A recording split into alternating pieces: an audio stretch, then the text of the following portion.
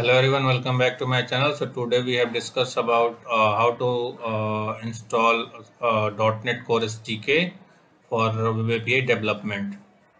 Right. So let's start. So first of all, we have to install .NET Core SDK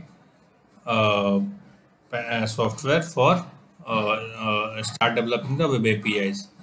So this is the URL basically. http://.net microsoft/en/download.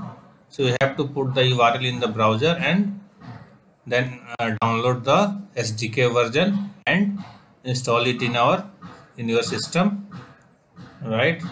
And once you will install .NET Core SDK, the ASP.NET Core will get you installed automatically.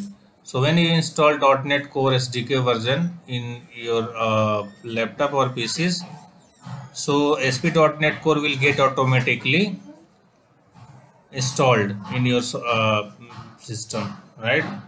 So here when you enter the URL in the browser, hit the URL in the browser, so you have three options to here: Windows, Linux, Mac, and Docker. There are three different type of operating system here. So and another one is Docker. So when we click on Windows, so you have to install your .NET, download .NET SDK 64, right? This package you have to install. When you have Linux machine, so you have to click on Linux and you have to install particular .NET SDK version. If you have a Mac operating system, so you have to click on Mac and then install into particular .NET SDK 64. So currently .NET 6.0 version is running, so you have to download SDK x64 version, right?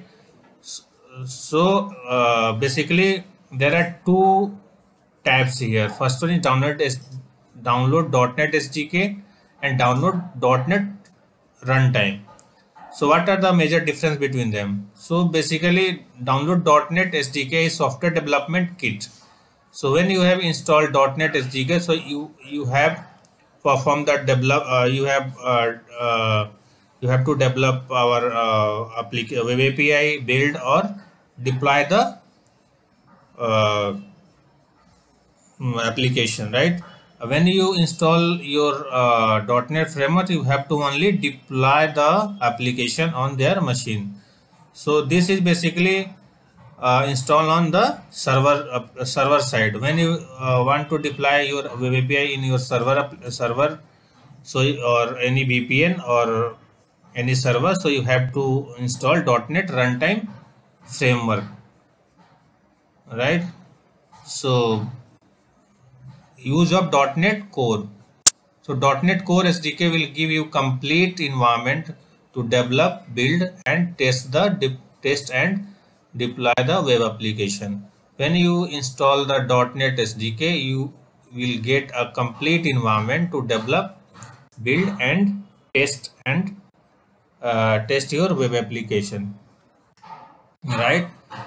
So here you have a link. You have to copy and paste the link on the browser and you have to download the exe file of download SDK 64 version, and after that we install the particular SDK version. And when you install the SDK version, you have to complete package to develop, build, test and deploy your application.